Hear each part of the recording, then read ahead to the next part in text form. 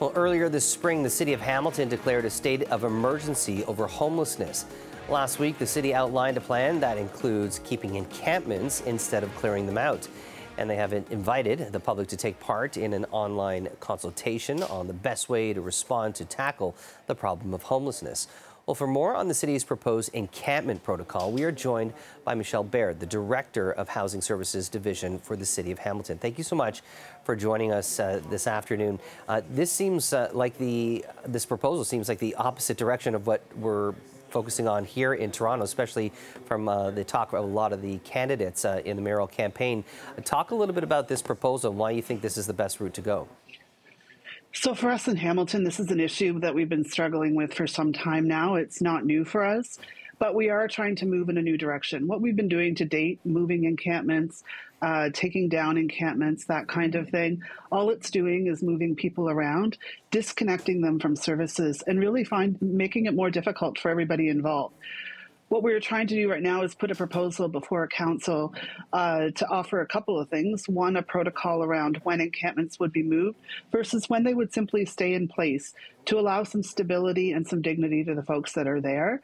The other piece being an idea around sanctioned sites, meaning we would have a number of sites within the city to allow for larger groups of tents, perhaps up to 50, and that these sites would be fully serviced, meaning there would be washrooms available, hydro available, running water, that kind of thing, and that service providers know exactly where these sites are.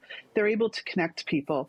We're trying to really balance the needs both of our community members who are unfortunately living unsheltered while also meeting the needs of our community members that live in the area. So really trying to take a whole of community approach and a human rights approach. I'm just curious, how sustainable is this plan? I mean, it doesn't seem like there's the urge to get these individuals out of the encampments and into more affordable housing. Tell me a little bit about the long-term plan, because I can imagine you're probably going to get some pushback from a lot of residents who quite frankly don't want to see these encampments. Absolutely, and this is not a solution for homelessness in any way, and we're not suggesting it is. The challenge we have right now is we have a number of crises in Hamilton. We have a homelessness crisis, as mentioned. We're also facing a crisis with respect to opioids and mental health. And ultimately, the root of a lot of this really is a lack of affordable housing.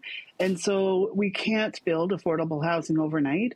But in the meantime, we know we have individuals who are not sheltered and need a place where they can live. It's not a situation that's going to resolve itself, and it's not something that's going away. So we're trying to take a different approach and really meet the needs of the individuals who find themselves, unfortunately, without a place to spend the night. And we know that there's a lot of driving factors that go into, someone being homeless. We know that the affordability crisis is right up there. We've got issues of affordable housing. There's limited emergency shelter space. But when you talked about things like the opioid epidemic, other mental health issues, and people who are dealing with crisis, I mean, this doesn't seem like this is going to be treating those kind of issues in the short term. And in fact, this is almost kind of creating a space for individuals who are addicted to drugs, who are using on a regular basis, to just basically sit put and do what they want. And that's causing a lot of problems.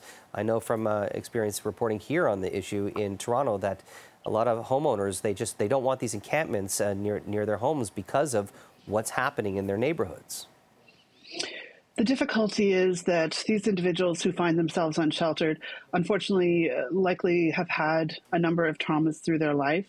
We are trying to find ways to make sure that service providers continually connect with these individuals with the ultimate goal of finding them housing. And we really want to see everybody housed.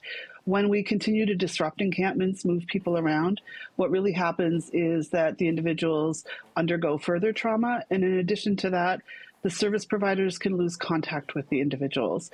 So we're actually not doing favors at all and perhaps causing more challenge than we already have in front of us.